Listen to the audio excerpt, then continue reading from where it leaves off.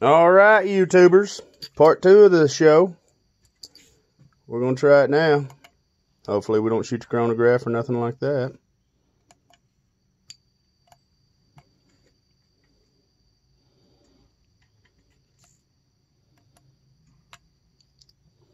We're going to start with large rifle primers and hope we get a reading. Public range, I got my buddy Chris here.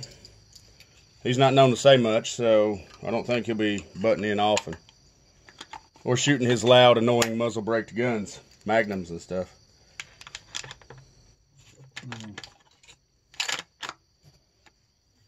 Makes my little gun seem like a girl's gun. We won't even talk about that. Chris, hope for the best, buddy.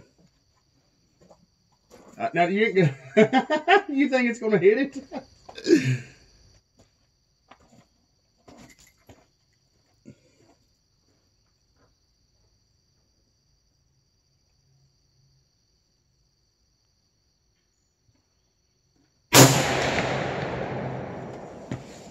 Hey, we got a reading.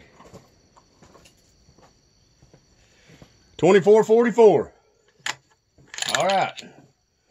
I'm going to fire 2 more of the large rifle primer gun, 6.5 Creedmoors that we loaded. Oh, what's that? Huh? What's that? That's my 308. I don't think I've seen that one. Yeah, you have.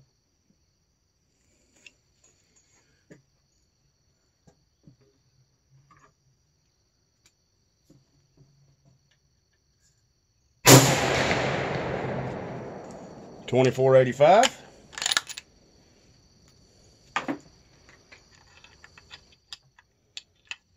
I get all 6 of these shots off with a measurement, I'll be super excited.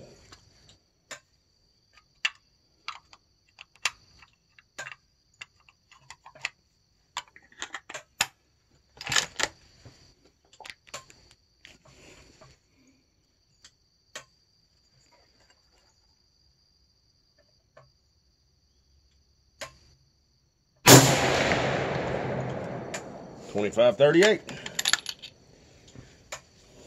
What grain bullet's that? What's that? What grain bullet's that? 140 grain. It's the Hornady Amax. Low 24.44. High 25.38. Average 24.89. Deviation 93.65. I'm sorry, no, that was the largest gap. Now, okay. 47.12. All right, now we'll do small rifle primers.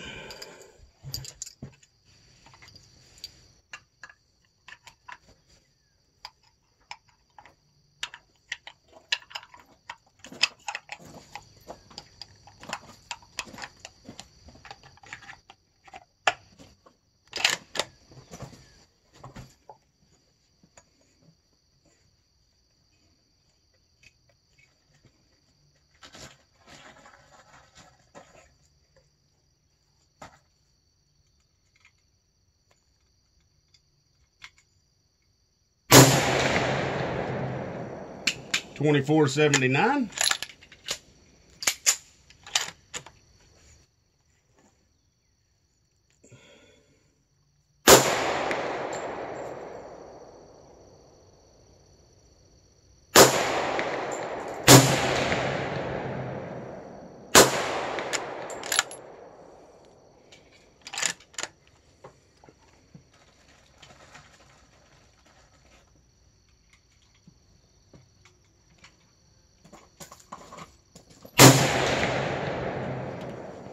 Well, I'll go ahead and tell you, those are a lot more consistent.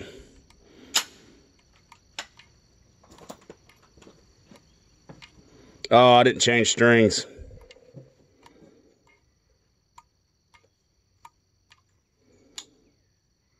$24.83. Yeah, I didn't change strings.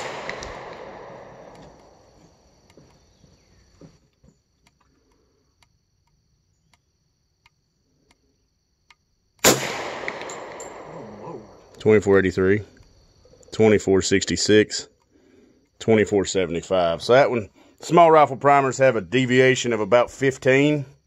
The large rifle primers seem to have a larger deviation.